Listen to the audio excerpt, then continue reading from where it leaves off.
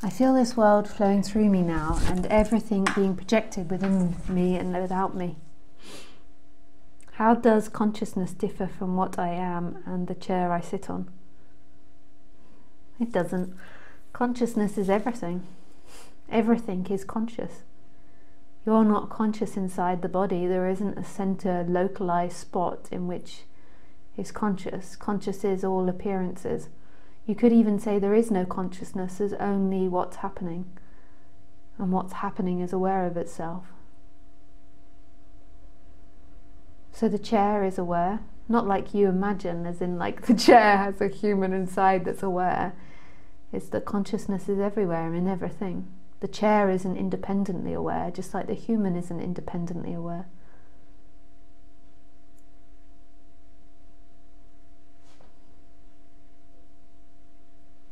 So you think, or humans think, that we're looking through these eyes and we're having an experience, and if you get into the subject then you think that consciousness is behind here, but actually consciousness is everywhere,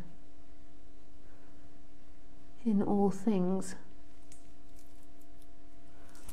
There isn't a centralized looker. It just looks as if it's looking through these eyes. So if you think of a dream at night, when you dream, so tonight, Billy, when you're in bed, you have a dream that you're in the army or something, and that you're practicing running through a field and hiding behind a bunker. And it feels like you're looking through Billy's eyes, the dream Billy's eyes, at the dream. But actually, what's actually happening is it's all happening in your mind, and all of it is your mind.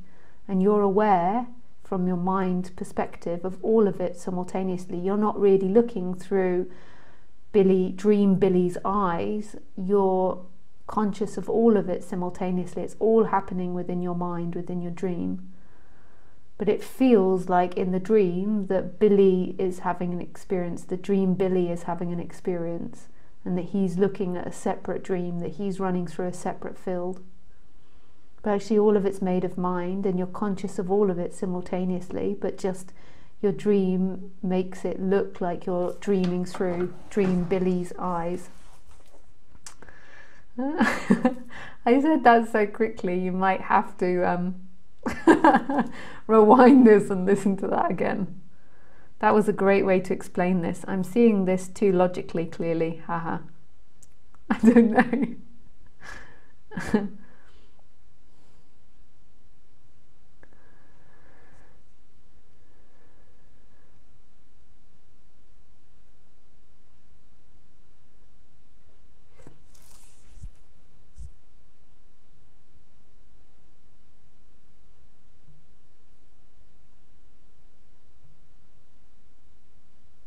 But what is great for me to see now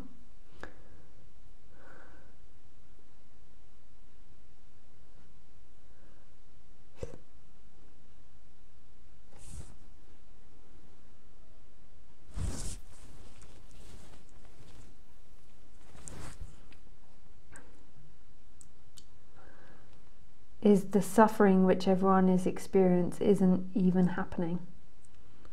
It's because they have created a self which isn't there. Yeah, that believes they exist separately and believes that what they're looking for is found in time. That's where the suffering comes from. That one day you're going to arrive, and you're never going to arrive. Freedom is here. In time, what you get more of is pleasure or pain. But the freedom is here. And there's nobody actually that suffers. Who is it that suffers? There is only what's happening. It's like giving everything back to the divine, like giving everything back to that higher power. Like rather than being this small isolated creature that suffers, it's giving it all back and seeing that there's nobody ever suffering. Nobody suffered anything.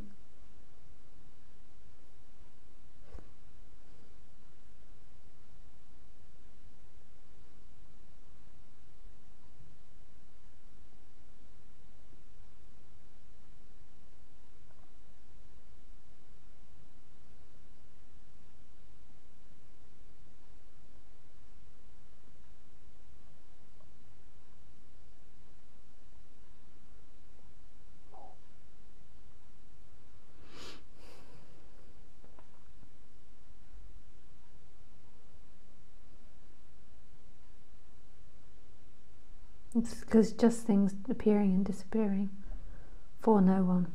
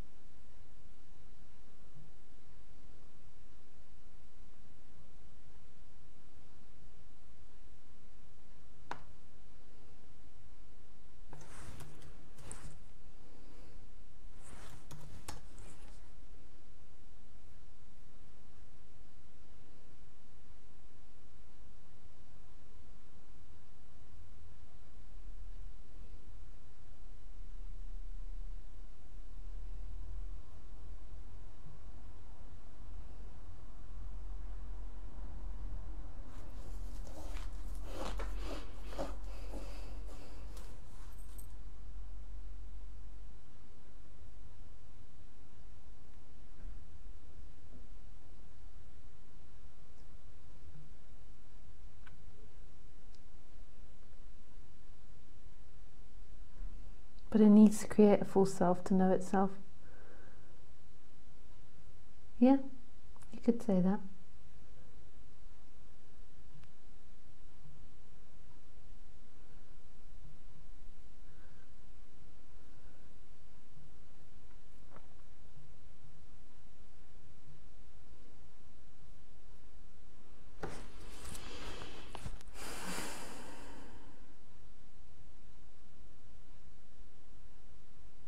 Thanks, Billy. He says, thanks, Lisa. Thanks, Billy.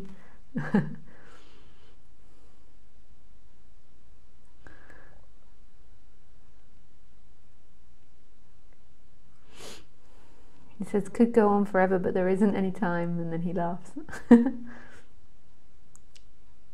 Hi, Steve.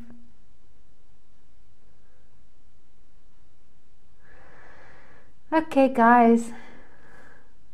Thank you so much. Nice to spend time with you again. But always check my website just to make sure I am streaming, because sometimes I can't because I'm away or something happens and comes up. So thanks very much. Bye.